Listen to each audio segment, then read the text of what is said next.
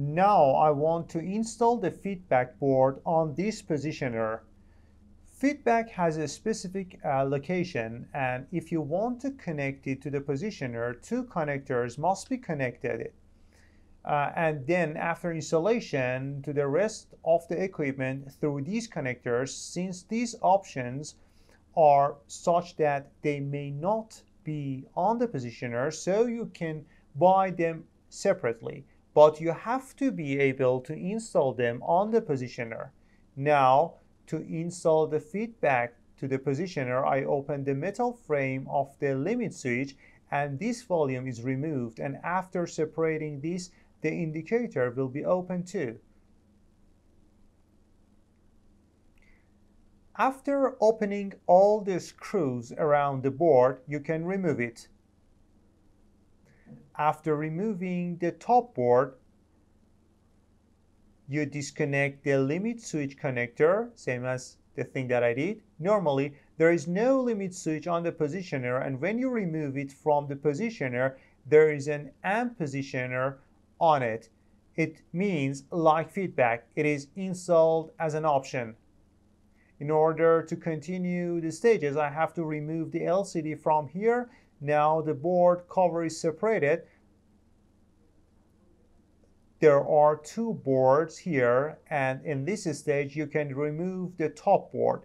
There are two connectors here to connect the board on them. One of the connectors is X15 and this connector must be connected to it. It passes through here.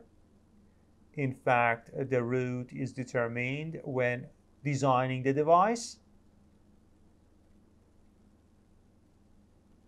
I put this connector here and it comes down from here. There's another connector here which is FFC. It is used for the cables that connect to LCD. I mean the FFC cables, one end of this connector connects here and the other end connects to the feedback. After connecting the FFC cable to the feedback is attached here. I mean, one cable comes from another, the second board, and another cable comes from connector X15 on the first board. The dual connector is connected here, which is shown with X2, and one end of the FFC connector is connected to X6, and the other end is connected here, which is shown with X3. After all these steps, feedback is active and usable. You need to separate these 5 spacers to remove the second board in order to install the feedback board, because it is installed under the second board. In general, if you want to install the feedback board, you have to remove the second board first.